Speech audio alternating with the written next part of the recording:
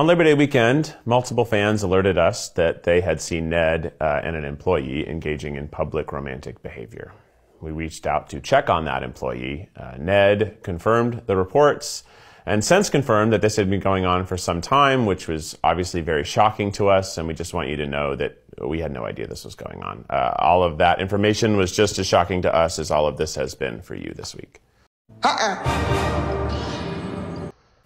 And thus began a 3-week process of engaging with employment lawyers, corporate lawyers, HR, PR, and more, in order to make sure we were taking all necessary steps. From the jump, we were acutely aware of just how contrary this was to the values of the company we've built and those of everyone who works here. This is something we took very seriously. We refused to sweep things under the rug. I've had it. Enough. You know what?